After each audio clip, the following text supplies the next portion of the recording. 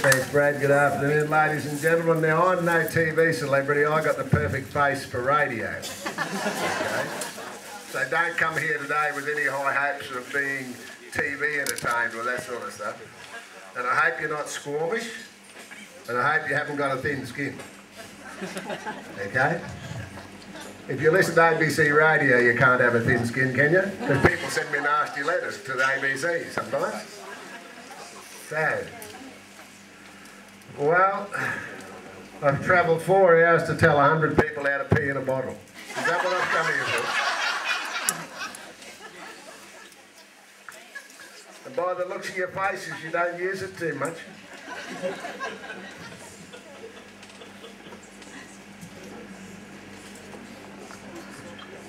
So I'll just start off where we all make the same mistake.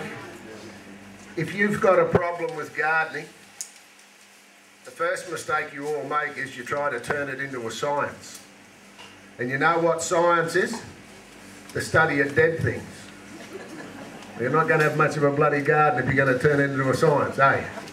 So get rid of the science out of the gardening.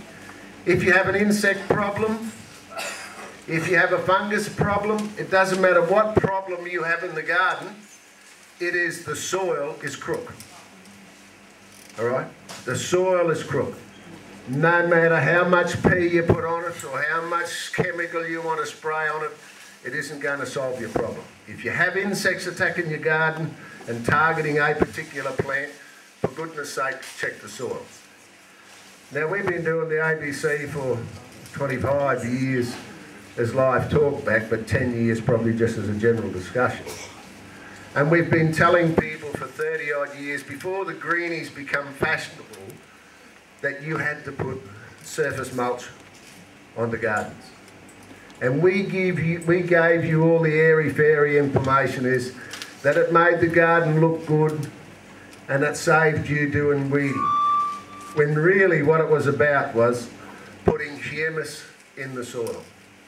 It is humus in the soil that makes plants drought tolerant, that makes their tissue hard, and that gives them a regular food supply.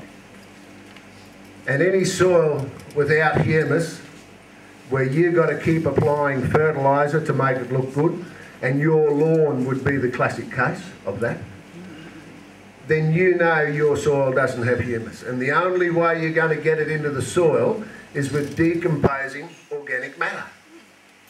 Farmers will tell you they want to clear that 1,000 acres of scrub up there because that's virgin soil. And after 5 years it's no good because he's got to buy fertiliser to put on it. But why was it good in the first place? Because it was full of humus. It was full of the plant food from all of the decomposing leaf litter that got put on it for 1,000 years. So you have to do that to your home garden.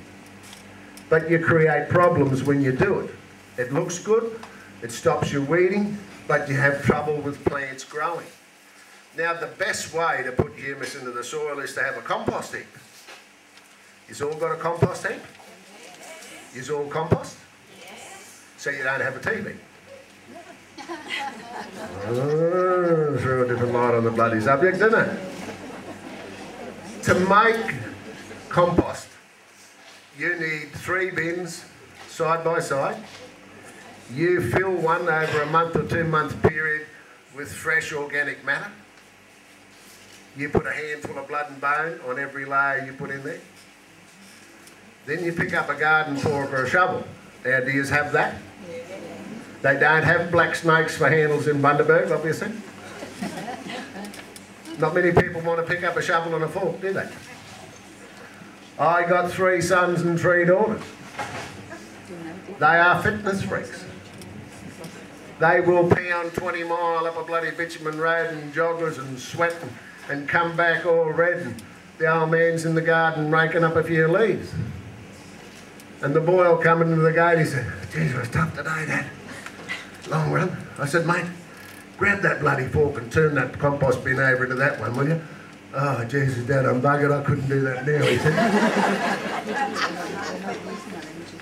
And turning over that compost heap into that bin would have done him more good than jogging 20 mile up that bloody road, stressing his body and his heart and it'll use more muscles, more nerves, turning that bit of compost into a bin. But they won't do it. They're old man square. To most people, you are too busy to do it, because you know how long it takes to convert that to the third bin? It takes 14 weeks. When you get to here, you go back. And it's 14 weeks. Who's going to do it? Can I describe you getting out of bed Saturday morning? This is me. I bounce out of bed, grab my sand shoes, make a cup of coffee, light a smoke, go and sit amongst the cabbages, and I study the sex lives of insects. Do you do that? No. Do you know how to control the insects in your garden? No. Do you know how they have sex? No. This is you Saturday morning getting out of bed.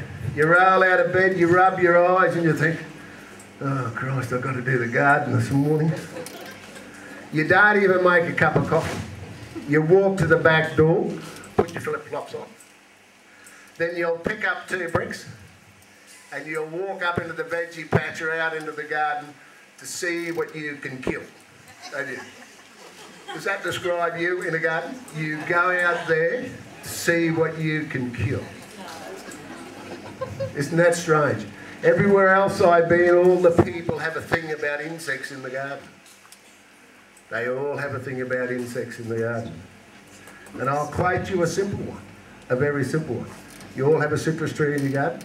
Get caterpillars on it? You touch it, sticks out 2 red feelers, smells. You flick it off, you grind it into that dirt, you've got a big smile on your face. Oh, got him, look at that. If that idiot on the ABC asked you to go out into the yard with a tennis racket and kill every butterfly in your garden, what would you think? Fruit Loop, would you? And that caterpillar on that citrus tree is a baby butterfly. You caused an abortion. Why? Why did you do that? How many leaves of that bloody citrus tree were you going to eat? How many were you going to eat? So why did we have to kill it?